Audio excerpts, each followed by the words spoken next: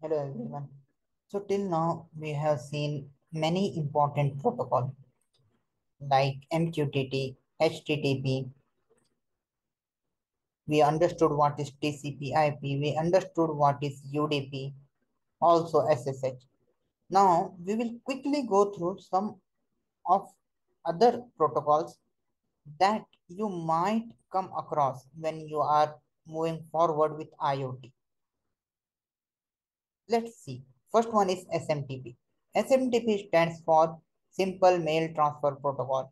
It is a protocol used for sending mail messages over the internet. SMTP is a client server protocol, which means that it requires a client program to initiate a connection with server and then communicate with it to send the mail messages. SMTP is responsible for delivering the email messages from sender's computer to recipient's email server. SMTP uses the port 25 and port 587. Now let's see the next protocol, that is FTP protocol. SIM stands for File Transfer Protocol. It is a standard network protocol used to transfer files between client and server on a computer network. FTP was first introduced in 1971 and it remains one of the most popular protocol for file transfer. FTP protocol works by establishing connection between client and server via a TCP/IP network. The client software connects with FTP server using username and password and then use FTP commands to transfer file. These commands are put for uploading the file, get for downloading the file, and other commands are similar to Linux command like ls for list of directories, cd for change directory, etc. FTP uses two different channels for data transfer, two different channels, one for data transfer and one for command. Okay, so one channel is for command, one is for data. Using the command channel, FTP gets the command what clients provide, right? And using the data channel, it upload, download, or overall deals with the files. Hence, it is utilizing the two channel. It means it required two port numbers. So FTP uses port number 21 and port number 20. Now let's see the next protocol, COP. COP is also a quite popular protocol in IoT. Before MQTT, COP was quite popular. COP stands for Constrained Application Protocol, and it is a lightweight protocol designed for use in constrained environments such as IoT. COP was developed by IETF, Internet Engineering Task Force, in order to provide a way for resource constrained devices to communicate effectively and reliably over IP network. COP is designed to be simple, lightweight, and efficient, using small packet size and limited set of message types to minimize bandwidth and processing requirements of device that uses it. It is also designed to be scalable, supporting both unicast and multicast communication. I hope you remember what is unicast and what is multicast. Unicast was point to point communication, right? Only one sender, one receiver. Assume there is 10 receiver here, then a sender at a time only send the messages to one. What is multicast? One sender, multiple receiver. Okay, what is broadcast? Broadcast is one sender and all the receivers. It is not like about selecting. Okay, in broadcast, you don't do selecting, you just broadcast it. And The COP includes the features such as caching, observation, discovery to improve the efficiency of data exchange. COP uses UDP, that is User Datagram Protocol. I hope you remember this. What is UDP, how it works, as its underlying transport protocol, which makes it more efficient than TCP. Again, though it is faster and efficient, but reliability will always be higher in case of TCP and reliability will low in case of VDP when we are comparing this two, okay? Especially for devices with low or limited processing power and memory, COP also includes support for message fragmentation and retransmission to ensure reliability.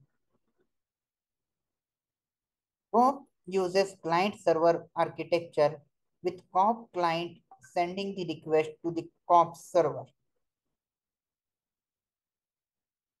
which respond with COP message.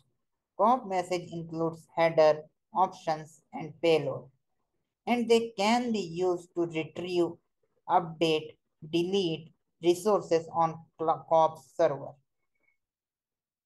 COP also includes set of security features including data gram transport layer security, that is DTLS, for secure communication, authentication, authorization mechanism to ensure that only authorized devices can access resources on COP server.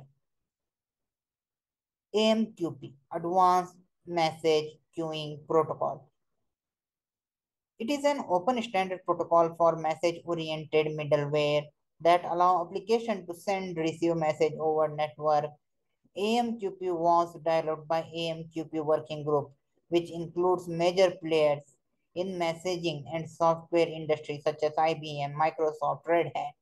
AMQP provides a framework for messaging, message queuing, routing, a, re- and a reliability, making it an ideal protocol for distributed system and complex architectures.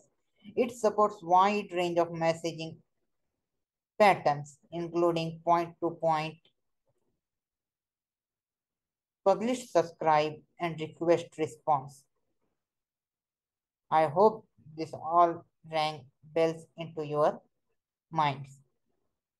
Point-to-point, here there could be a COP protocol, correct?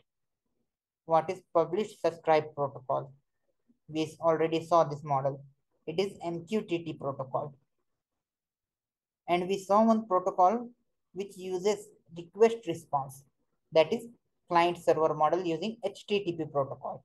AMQP works by defining a set of rules and message formats that application must follow in order to communicate with each other. It uses message oriented approach where messages are exchanged between application instead of direct calls to method functions. AMQP includes the features such as guaranteed delivery, message acknowledgement, and transaction support, which makes it reliable, robust messaging protocol. It also includes support for message routing, filtering, allowing the message to be selectively sent to different destinations based on their content. AMQP is designed to be platform independent and it is supported by a wide range of programming languages and operating systems. It also includes support for interoperability with other messaging protocols, making it easy to integrate with existing messaging system and application. AMQP is widely used in enterprise system, cloud-based application, and IoT solutions, where it provides a flexible and reliable messaging infrastructure for complex distributed systems. Now let's see the STOMP, STOMP, Simple Text Oriented Messaging Protocol. It is an open standard protocol for messaging middleware. If you remember, This statement kind of match with AM QP.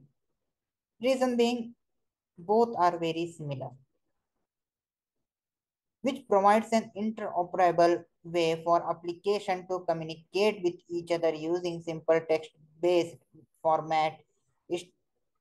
Storm was designed to be a simpler and more lightweight alternative to more complex messaging protocol like AMQP. I hope this statement given you a good idea what is Storm. What what is happening here? It is a text-based format. That is, the messages get transformed or the requirements are text-based, not in other formats, other complex formats. So it is lightweight and easy to use alternative for AMQP. Storm uses a frame-based communication model where messages are exchanged between client and server. That means it also uses client-server model as a frame, with each frame consisting of series of headers and message body. Storm provides a flexible set of message exchange pattern, including point-to-point publish, subscribe, and request response. Storm is widely supported by a variety of programming languages, making it alternative option for cross-platform messaging. It can be used with wide range of messaging middleware, including message brokers like Apache, MQ, Rabbit MQ, and others. No need to worry what is this messaging middleware, what is Rabbit MQ, though you can read about it, and in future we will see some of this. What is Rabbit MQ? We will see Apache Kafka. We will see about it. Right now, you can leave this part, or you really have the curiosity, then I would suggest go through it. It won't harm. Storm provides a lightweight and easy to use messaging protocol for a wide range of applications, particularly those that require simple messaging with low overhead. It is widely used in web application, messaging systems, and IoT solutions, where it provides a reliable and efficient messaging infrastructure for distributed systems. So I hope you understood this lesson. In case of any doubt, any questions, you know what to do. You just need to put your comments either on Skillanything website. In under the lesson there will be a comment session, or under YouTube video. Both are acceptable. Our TA will reach out to you, and your doubts and questions will definitely get resolved. So that's it for this video. See you in the next one. Till then, bye.